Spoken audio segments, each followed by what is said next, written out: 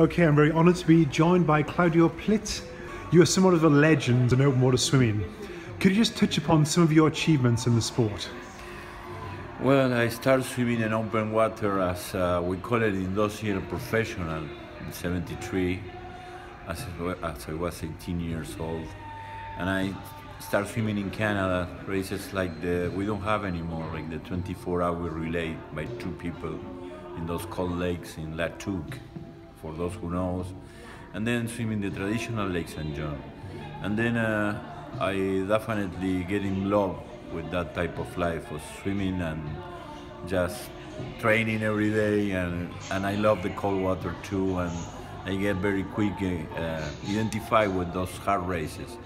I swam 26 times the traditional Lake St. John. And how far was that? And that was the 32K till 85, and in 1985 was 64 because we got a double race. 18 hours and 30 minutes or 19 hours depend. And one time was in the almost 14 degrees cold water for those long 64 and 18 hours, which I consider the hardest thing I ever do in my life, racing the famous Philip Rush, who has the triple record of the English Channel in those years. So it was a lot of good memories. I swim nearly 400 marathons over 8 hours in many countries. I swam in the Nile River many times, swimming in Mexico and in Santa Fe, which is one of the traditional races. I swim 15 times. I swam 15 times Capri Napoli in Italy, winning 4 times. I win Lake St. John 5 times. I win Menfre Magog, also in Quebec. And I swam 20 times around Atlantic City, New Jersey, one traditional 22 miles around the island, and only winning 1 time, many seconds. And I don't know, I think swam in Australia, Prague, as I say, the English Channel 2 times. I get a Latin American record for a while. And what was your time for the English Channel? My time was 8 hours and 58 minutes. In 1981, and then, well, I keep swimming till I was 50 years old. I swam Capri Napoli was my last race when I was 50 years old, and in that year, of course, I swim Lake St. John either. It was a kind of goodbye for the long races, but I keep in shape trying to swim short races. For me, swimming is a joy. It's a part of my life. It's what I love. And you mentioned something to me yesterday when we were talking, all those hours of swimming you did, all those races, you never had a shoulder injury. Well, I think I never got an injury. I never get out of the water in any race. I never quit. I get sick many times, but I built myself as a mental swimmer more than a body. I think I always tell to myself, if I got a good mind, a positive think, and a sort of meditation swimming, and that's coming when you are happy in the water, definitely. I mean, there's no way. If you are doing something that you like, swimming is a party. And I was all the time happy in the water, either in the hardest race when I swim across Lake Ontario, and swimming the whole night, and doesn't matter. If you are happy doing, if you choose what you're doing, it's hard to get injury, because injury is coming from your emotions, and your emotion coming from the activity of your head, your brain, and your psychological attitude, which is but I think it's more emotional than anything. So I was an emotional, happy person doing marathon swimming. That's great. Claudio, can you just tell us a little bit about where we are today and what you've been involved with? Well, I'm the race director for the 10K of FINA Josa Marathon World Cup here in Viedma, Rio Negro, in the beginning of Patagonia. It's a race of many countries who were involved, many swimmers. We are the only one in the South Hemisphere, same as, of course, as South America. And we've been working for 11 years in this traditional sport. and this is one of the cleanest river probably in the country and in the world, because all that water coming from the mountains.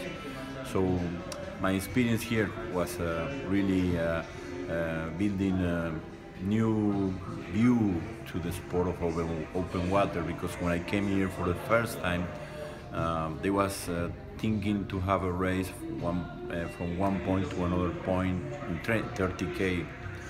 And it was in 2005, and at the beginning of the history of the Olympic 10K in Beijing. So I told them in that moment the world of open water is changing.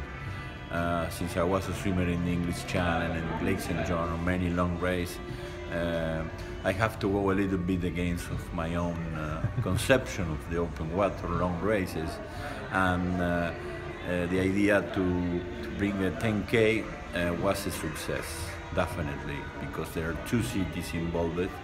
One is Carmen de Patagonia in Buenos Aires state, and the other is Viedma here in Rio Negro. So Claudio, it was a fantastic race yesterday. Quite challenging conditions. We had lots of rain, the river was very high, but it was a fantastic event, so well done to you and your team. It was absolutely fantastic. Now I understand that you've got some new challenges coming up. You're organising some new events, yes, which I think is really exciting. Can you tell us a little bit about your next endeavour? Well, this next challenge, what I call it the desafío in Spanish is challenge of the South Atlantic, is a competition of 3K in the Falkland, Malvinas for us, island in the south of the Atlantic.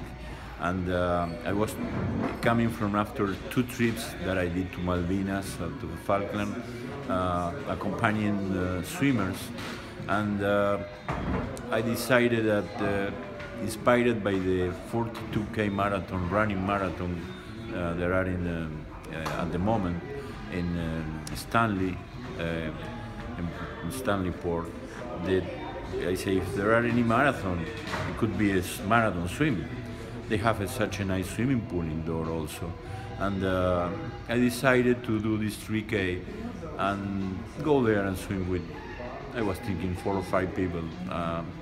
Last Friday we get the number 48, so for me it's a good success in the number of swimmers, and of course the purpose of this is not only go and swimming, it's also to bring a message of peace, which is after the conflict we got 34 years ago, and it's a way also to heal all the problems we got on the conflict, and I believe it's not nothing new in that side, but it's collaborate with a little to that cause, because in Argentina that's it's a kind of difficult